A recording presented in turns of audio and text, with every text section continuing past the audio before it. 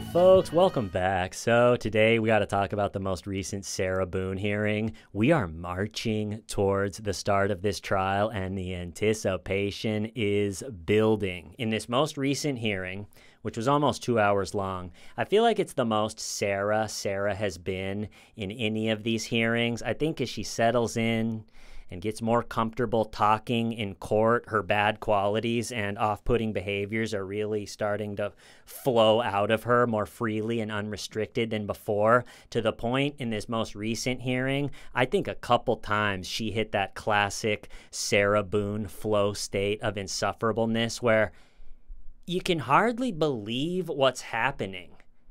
It's like watching Michael Jordan play basketball or Muhammad Ali box. Some people are just born with it, and knowing what Sarah is capable of, coupled with the childlike sing-songy voice that she uses, I understand. Thank you. I think Sarah is the closest thing to a witch from a fairy tale as I've ever come across. Can't you imagine that you're a kid walking through a forest, you're having a good day, and then you stumble on a quaint, cozy cottage with smoke curling out of the chimney. The door swings open and it's Boone, and with her childlike sing-songy voice, she invites you in for cookies and milk. Then 30 minutes later, she's boiling your head in a giant pot. I also think that Sarah is gaining a huge false sense of confidence doing these hearings. I think Sarah thinks, you know what, this is going pretty good. I can do this. I'm making my little arguments. I'm not letting anyone push me around. I'm filing motions. I'm really doing it. This isn't going half bad. I'm excelling at this. And I don't think Sarah realizes just how bad things are going to start going once it finally starts. One, the prosecution is pretty much not even pushing back on anything right now. Out of the whole almost 2 hour hearing, the prosecution maybe lightly pushed back on one little thing at the very beginning. We'll talk about it. And then for the rest of the almost 2 hours, if the judge is like, all right, prosecution, do you have any opinion on this matter? They'd be like, no, whatever. Why would we care about that? So she's not getting any pushback at all, and I think her confidence is like, hey, no one messes with Boone in the courtroom. And then second, all of the little stuff that they're arguing right now is really low stakes and easy to argue about. It's a lot easier to argue about whether I get to use an open classroom at the jail or not, or whether I get to wear pants or a skirt during trial or not, or whether I get to keep the USB drive with the evidence on it overnight, or I have to give it back to the guards at bedtime. This is all very, it's a lot easier to argue I want to keep the USB drive than I didn't torture and murder and film a snuff film of my boyfriend. Then the prosecution is also going to go from not pushing back at all to flip and going full vicious pushback. We're going to watch the video again. Turn up the volume. And I think Sarah is delusional of just how this is really going to go when the jury is staring at her. I've noticed that she really starts to melt down and talk fast and say a bunch of nonsense when she's asked to give a follow-up example. Like, she's pretty good at just stating her claim, confidently. But then if the judge goes, all right, well, you're saying that the lawyers are all lying to you. What's one example of the lie of the lawyers? And then she can't, there isn't one. And she starts talking fast and doing the whole Sarah Boone thing. And then if she gets accused of something, that's when she really starts to get shaken and rattled too, which may be one of the worst moments of her interrogation. Is she's trying to go, it's no malicious. And then the male interrogator goes, Sarah, he was begging for his life, begging, and you didn't. And Sarah, because she got pressed, she wasn't planning to say this, but she got pressed in that moment, and she's not good at being accused and pressed. She said maybe the worst thing. She goes, yeah, George does that. He's done that before, like a whole oh, woe is me thing. And it's like, man, Sarah, that just isn't going to cut it in front of a jury. If you get a little bit pressed and rattled and flustered because the prosecution is starting to say the hard truth straight to you and straight to the jury, you can't get flustered and just, yeah, well, George does that. He's kind of a woe is me, the boy that cried wolf type of thing. And it's like, that is going to die such a miserable, brutal death in trial that Sarah's head is going to spin sitting there alone at the wood table. Okay, so let's just go over what was discussed in this hearing. They started out, Sarah really wanted a private evidentiary hearing where there's no media. Her argument was, I think that I should have a little bit of privacy for this one very important hearing where I look at the evidence, and I just want maybe to have one piece of evidence not be online already, so I would, quote, have one card to play at trial, which is kind of funny because it's like, Sarah, you don't have the card you're going to play. And her saying that, you could see how it went so bad with all the lawyers, because the lawyers with experience and knowledge of the law talking to Sarah going, we need one card to play, and if we just have a winning mindset and are really keen, we can win this. And you got to think the lawyers were like, Sarah, you just got to trust me with all the experience. We don't have a card to play. Any card we have to play, the prosecution's going to play your video. Playing that video is a lot better than any little card you're going to come up with. And then Sarah thinks they don't have a winning mindset and doesn't want to work with them anymore. And so she's going, I just want one hearing. I'm not asking for all of the hearings to be media free, closed from the media. I just want this one very important hearing. And so maybe I'll have one card to play that's not already on the internet at trial. And this is when the prosecution very lightly pushed back. And it was kind of funny. She just goes, Judge, I know that you know the standards that need to be met to have a hearing closed. She came nowhere near proving that at all. And the judge agreed. He was like, you failed to prove that it should be private. But then the prosecution, I think, just trying to be accommodating and not really trying to fight the hard fight yet, was, I guess there is a second option to have the evidentiary hearing at the sheriff's office or at the police station, which would make it so the media wouldn't be there. So the prosecution was like, we're fine doing that. And then Sarah really wanted to do that. So the way I understand it, it will be private. So Sarah did win on that one, but just because the prosecution, I don't think cares. It's like, you got to pick your battles. This isn't our battle yet. The battle starts on the first day of trial, and we're playing the video.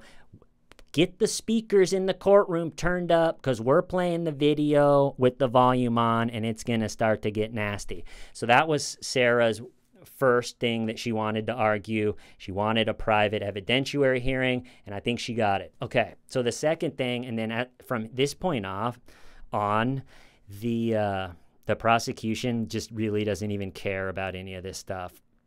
And so the second thing, and this really sums up what it's like to work with Sarah. So in the last hearing, Sarah filed a motion that she wanted the shackles off her feet to be taken off and the handcuffs to be taken off so she could write and defend herself without being handcuffed, which I think is fair. And so they're trying to be above and beyond accommodating just so Sarah can't claim it was unfair and get a mistrial and we have to do this whole thing again. So they're trying to give her a few choices with everything they can. They got to keep everybody safe that has to be around her at the jail. It's really the only pushback of anything is just if it's a safety concern. No one's trying to stick it to Sarah with any of these. And so they said, all right, Sarah, you can either we'll take the handcuffs off, but the options are you can have chains around your feet, but we'll tape them so they don't jingle and jangle so the jury doesn't get in their head that, oh, she is guilty, that she has chains, and start associating you with chains. And so that's what they did with Daryl Brooks. So we'll put chains on your feet, but the jury won't see them and they won't make any noise. Or you can have no chains and you can have shock.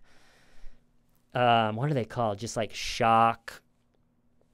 I don't know, basically something that attaches to both of her legs. What's it called? A shock cuff.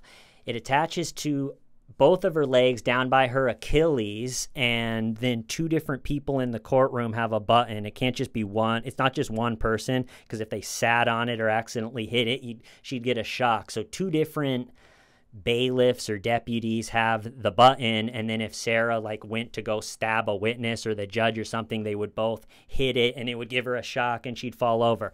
And so they gave her that choice. They said, Sarah, you can either wear the shock cuff, you know, it'll go down by, they'll put it on each day down by your Achilles. You'll sign a waiver that you agree to wear it, and you can do that. You don't have to wear chains. Or you can wear the shackles and it'll be all taped up so it doesn't make any noise. Sarah wanted the shock cuff by far and away. That was the choice that she wanted. Okay, you get the shock cuff. We gave you a couple options. You picked one. Okay, now we're at the most recent hearing, and they're just plugging along, doing this very low stakes, should be very easy stuff. And after they talked about having a private evidence hearing or not, then it moved on to, okay, Sarah, you were spoken to whether you want to wear...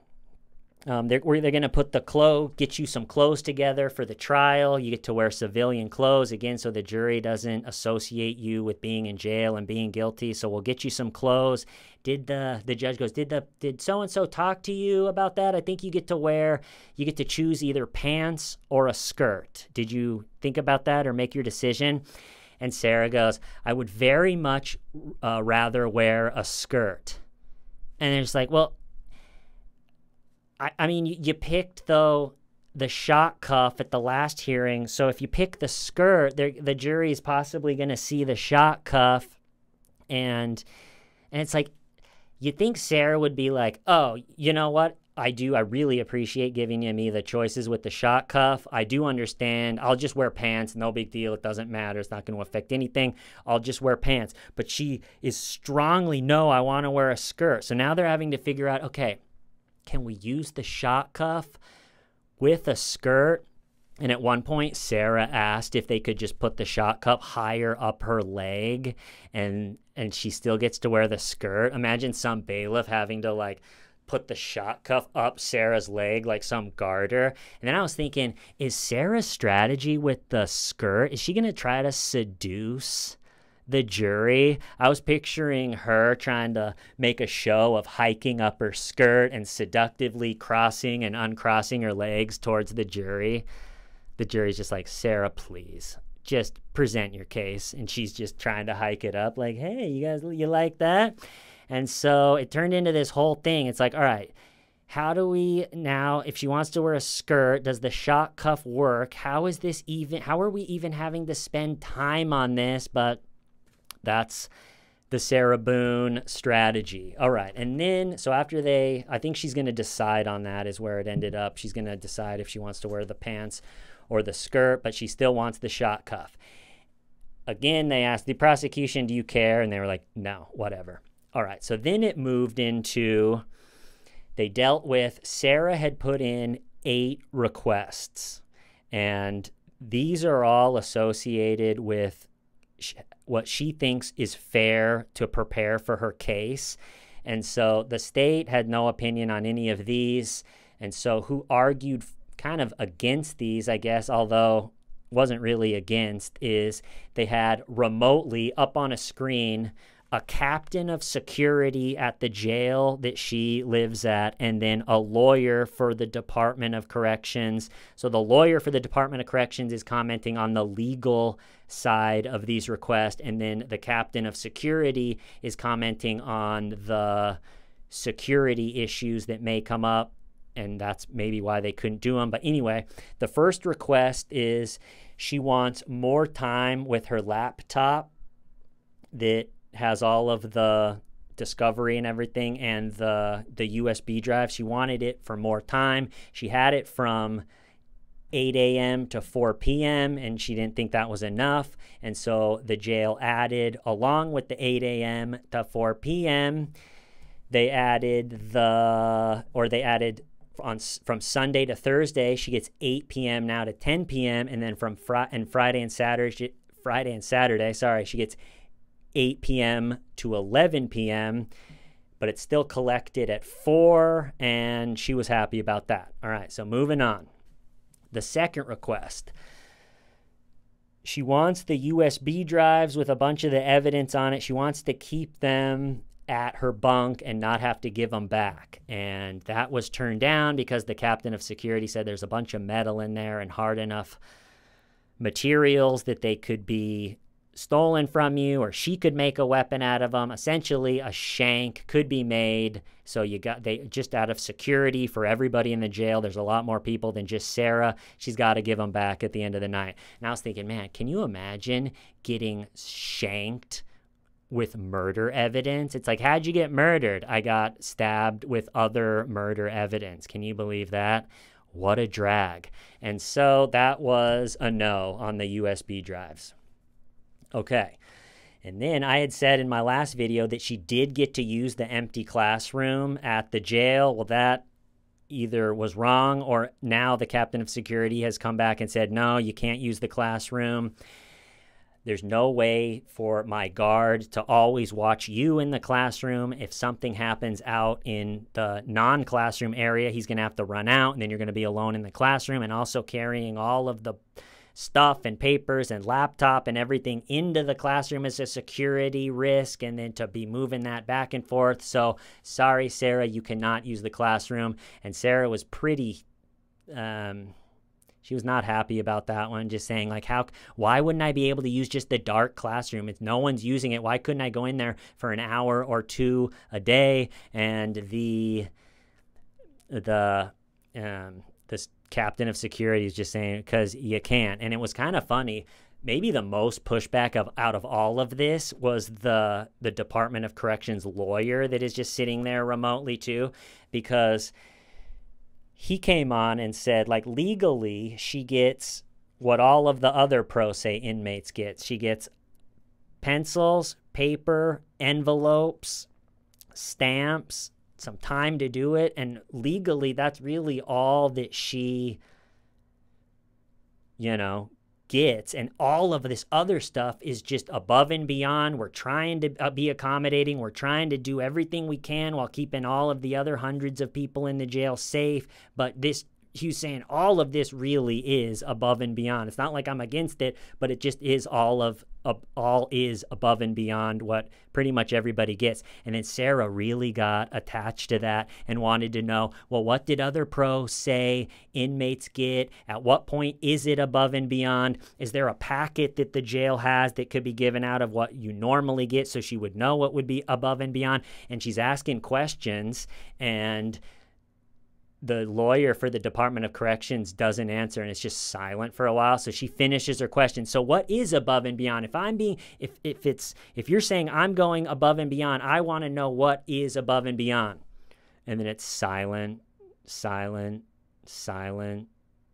And then the lawyer just goes, yeah, I don't know. Am I a witness in this case? Why is she asking me questions? And the judge is like, yeah, Sarah, he's just a lawyer representing the captain of security. He's under no obligation to answer any of your questions. And at one point, the lawyer for the Department of Corrections, what did he say? He goes, it was kind of getting heated between him and Sarah, and he goes, I'll advise the jail on the law. I'm not going to advise you on the law. And she goes something like, very good, or thank you, just kind of moved on, but he definitely shut her down pretty hard. Okay, number 4, she wants earphones or headphones. They had never had anyone ask for that and saw no need that they needed to make it happen just this one time. So they said, no, sorry, no earphones and headphones. And I was thinking, you think Sarah, as she's using her little laptop to prepare for her case, and she's got the evidence and the USB drives in, and she's going through it and she's making notes, probably some folder is titled Sarah's cell phone, and then maybe she clicks on that. There's probably a couple video folders titled Suitcase Video 1 and Suitcase Video 2. As she's sitting there staring at the icon of that video, do you think she clicks on it? I would guess not. And maybe that's why she wants headphones. It's not a great feeling playing the audio of your snuff film while your cellmate is down, like making dinner or brushing their teeth. Hey, sorry, it's going to be a little bit brutal. I'm watching the video, but she should probably click on it and watch it. If the first time she hears that video, she couldn't watch even 30 seconds of it during her interrogation. All of a sudden, it's going to be played over and over again, and the jury's going to be staring at her. And I'm excited to see how she handles the old suitcase video. But they just said a flat no for the headphones and earphones. All right, so she wanted a internet access and phone. They just said no. I think if it was up to Sarah, she would want an office in her cell that was designed by a professional interior designer with an antique maple desk and a ergonomic quality office chair with certified lumbar support, a computer lab with full-time 24-hour tech support, some paralegals, a phone in her cell directly to a phone on the bedside table of the judge. Just picture the judge and his wife are sleeping. It's 2 a.m. and then a red phone on the judge's bedside table rings loudly, and he picks it up. Hello? Your Honor, it's Boone. I was wondering if you got my latest motion. Sarah, it's 2 a.m. This is about as unprofessional and unacceptable as you can get. Your Honor, I had a motion, but she really wanted full internet, a full phone, and they said no. All right. Next one, number 6, is she wanted a Word program. That one also got rejected. They just said you can just write it out, send letters. And also, they kept mentioning, remember, Sarah, we are paying for a private investigator for you. So any phone calls or any of this stuff that you're not happy that you're not able to do the second that you want to do it, just have your private investigator do it. No problem. And then the last one was she wanted the discovery hard copies, and the judge really doesn't care about giving her the hard copies, except it's a fire hazard. The amount of paper in the cardboard boxes starts to be a fire hazard. There's a lot of people in the jail that aren't Sarah that they have to keep safe. And so you would think Sarah was in the heated middle of her murder trial going full, but all it really was is she's not getting any pushback. It's just the captain going, all right, well, we just can't have the cardboard boxes. You can have another flame retardant bag. But then she goes, if they're in a bag, the papers are all just will mix together, and they're like, we'll give you some manila envelopes. And it's just a lot of discussion and arguing for things that I don't think should be, too difficult to. And then she also filed a motion. She wants a neuropsychologist for part of her case. Wonder what the hell she's planning to do with that. I was wondering if she's going to get a little rattled during trial and just start going with the whole, it was a good day. It was a good day. That's what I'm hoping for. Maybe she's trying to find an expert in whether a day was good or not as her expert witness. She's looking for an expert witness, and maybe I could do that. It's like, hi, yes, my name is Scott Sharp. I am a board uncertified expert on whether a day was good or not. And after reviewing all of the information and evidence from that day, I conclude that it was very much a bad day. Nowhere close to even being close to a good day. That's my opinion. Sorry, Sarah. But I actually think the expert that she wants is for her battered spouse defense. And I was thinking about it from the last video I did. What I think she's going to do is the no malicious, not intentional, and then the battered spouse defense. But with the battered spouse defense, it has to be that the person was trapped, had no other choice but to kill the spouse. And you could make a better argument that George was the battered spouse than she was, because I'm pretty sure he was dependent on her financially and for a roof over his head. She had the money. She had the vehicle. She had a really good escape. Her ex-husband that lived, I'm pretty sure, walking distance away, didn't love when she did it, but allowed her, when they would get all drunk and start really fighting and it would get ugly, he would allow her to escape to his place and sleep over there. And so if George didn't have a place walking distance away of an ex that would let him come over whenever things get a little heated, if he didn't have money to do escape, a vehicle to do escape, you could really paint a picture that George was a lot more trapped in the situation than she was, especially the whole financial thing. And one last thing, I was going to talk about the evidence, I think. All right, this is just, I was trying to think the relevant evidence in the whole thing, and it's definitely, if I was the prosecution, I'm showing the video, obviously, a bunch of times. I'm doing the circumstances around the 911 call. If it was a adult game of hide and go seek gone bad, you would have called 911 before the next day in the afternoon, and she called her ex-husband first. So the circumstances around the 911 call are really incriminating. You got to call the medical expert to talk about George's head injuries and all of that stuff. I'd probably maybe bring up the ex-husband, or he probably wouldn't want to come up, but he did a couple interrogations or interview type things. You got to show those. You can really get a good sense of Sarah, how she would get drunk and abusive even before George.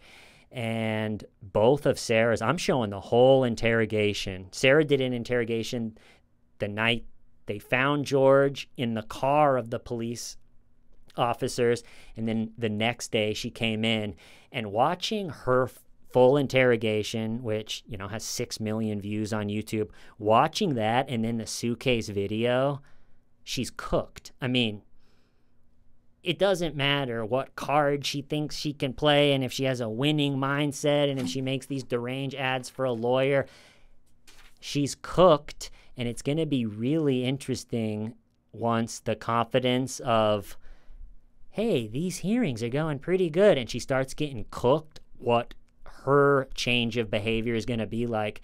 Because in the interrogation, any time that she's pressed a little bit, it starts to get really bad, and she says stuff like, oh yeah, he does that. It's a whole like woe is me thing. It's like, Sarah, you just said, oh, woe is me. He's begging for his life. You're calling him the boy that cried wolf. You think that's going to work for the jury, even if you're hiking your skirt up and crossing and uncrossing your legs? It is going to be something. I'm cutting it off there. I love you all. See you next time. Why? Stiving why? No malicious. Shalom.